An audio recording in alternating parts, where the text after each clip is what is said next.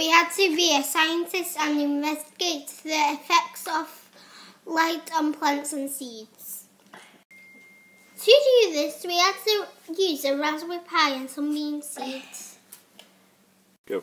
We're doing an experiment today to see how the light affects the plant. We first had to program the Raspberry Pi.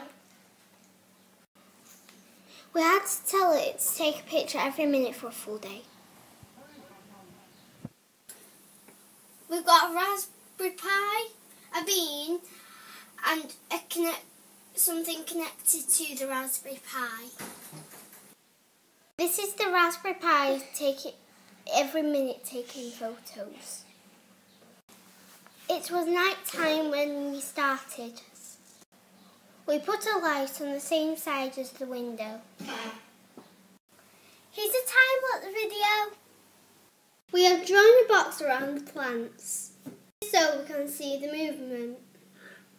On the left there is a window and light. On the right it is dark. This is a video over 24 hours. It doesn't move a lot, but if you look at the edge of the arrow.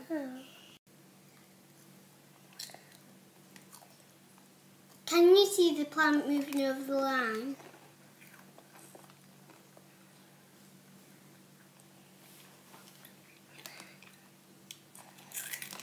The plant has definitely moved towards the light.